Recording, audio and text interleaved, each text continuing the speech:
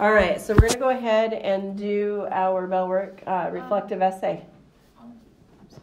No, go ahead.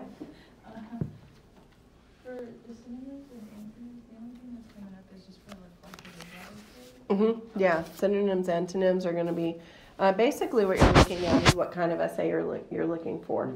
All right, so give me a definition for this essay. The writer examines his or her experiences in life. Writer examines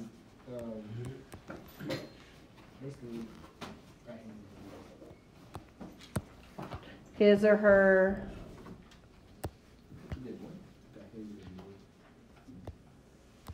what was it? Experiences in life.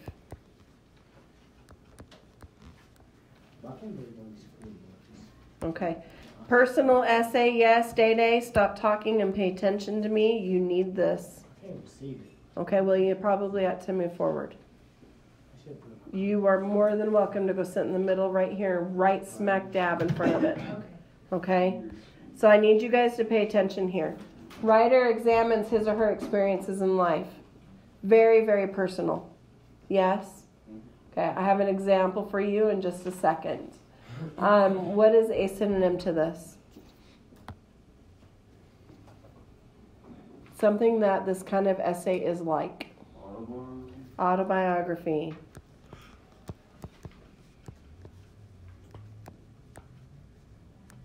A life story, yes? Okay. What is it not?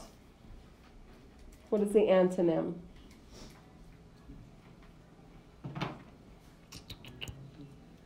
Oh, I got another one for synonym? Yeah. What is it? Contemplative. Contemplative? Okay. To contemplate means to think about. That's what it came up. Do you guys have an antonym? I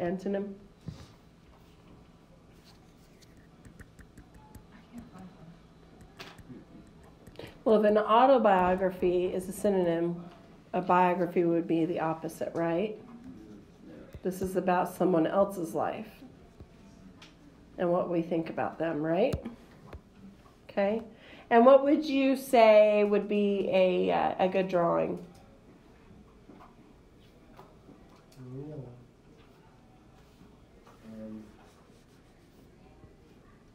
How about this? How about we do this? Let's say we have a table. We have a kid drawing with a pencil.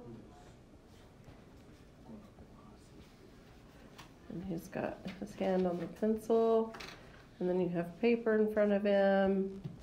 And he's looking down. Okay?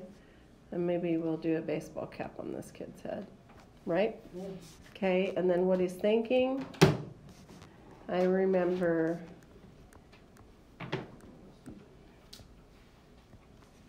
the influence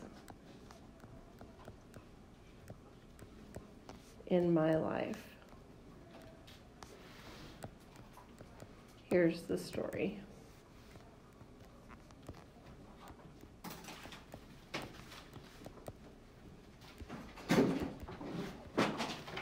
Does that work? Reflective essay, yes?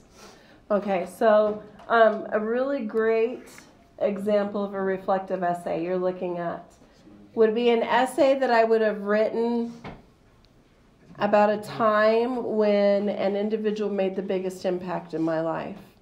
And I'm going to tell you because this happened just this weekend. Are you ready? A really dear friend of mine passed away on Saturday morning. He'd been fighting colon cancer. I didn't realize that he had been fighting colon cancer, but he had. And I guess I just wasn't paying any attention to it. And he impacted my adult life in a far greater, he had a far greater impact on my adult life than probably any other individual other than my husband. And the impact he had on me was because I came from Colorado. Okay, you guys know that, yes? I lived in Denver, where you're looking at 5 million people, just in Denver alone. You can go anywhere in the city and you can get to any store just down the street. You can go see a movie at a corner cinema. You can go shopping in a mall, whatever. Anyway, so I came here to Oklahoma when Aaron was 2 months old, which means you guys were babies then too. And I'm plopped right down in the middle of Burns Flat. If you've ever been out to Burns Flat, there's nothing outside of Burns Flat but Burns Flat itself. Am I correct? Mm-hmm. Okay.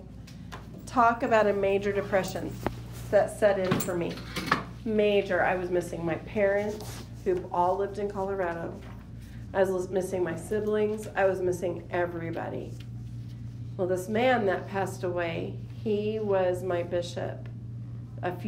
Just within a year after we moved there, he became our bishop of our ward and of my church. And I was getting ready the next summer after we had moved here to go back home, to go and visit my family. And I was really, really, really, really struggling internally. I was just so depressed. My husband was working all the time. I was with the kids. I didn't really have a path. I hadn't started college yet. I was just stuck. And I was, like I said, I was missing my family. And so I was getting ready to go on a trip. Well, I was sitting in church the Sunday before my trip, and he was sitting up on the stand.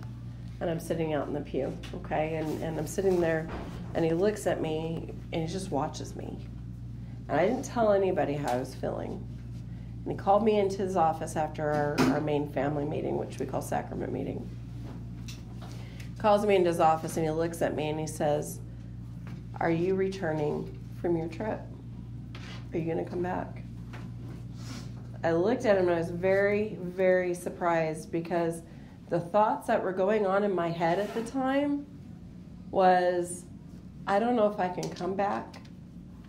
I don't know if I can handle being without my family. I don't know if I can deal with the life that I have at this moment in time. And this man stopped me in my tracks and asked me point blank, am I returning from my trip? And it was just a moment in time where suddenly I realized that I had had these thoughts and that I needed help. And he was who was put in my place to help me, so that I could shift my thoughts and my ideas about what I thought about my life. Little did I know that that trip was going to be the worst trip of my life. My dad and I argued. My mother and I argued. I didn't really get along with any of my family. And my children, when we came home, they cheered. They were so excited to be home and see their dad. I was never happier to come back into Oklahoma than at that moment when I realized, and that was the moment I realized that that was my home. Shortly after, I started college. I started really getting involved in community, and I started getting involved with my children's education. And then I really got into my own education, and my life just went skyrocket from there. Much better. Now, have we had our trials? Absolutely. But it was at that moment in time when he called me in his office that I realized I was at a crossroads. And whenever I talk in a reflective essay, I wouldn't necessarily talk about this man and his life, but I would talk about this man and his effect that he had on my life. And the crossroads when I realized Oklahoma was going to be my home, that this is where I was going to set my roots. Does that make sense to you? Do you understand what I'm talking about? Yeah? Okay. So that's what a reflective essay would do. And the topic that I would really think about writing with that kind of reflective essay would be, tell me about a crossroads in your life when you had to make important decisions. Reflect back about a time and share the story with me. Okay? That's what a reflective essay does. Does that make sense? We did. We did some reflective essays last year. Oh, yeah. We really did. All right. So is there any questions about the bell work and what it is? All right. I need to go ahead and pause this, stop this, upload it to YouTube.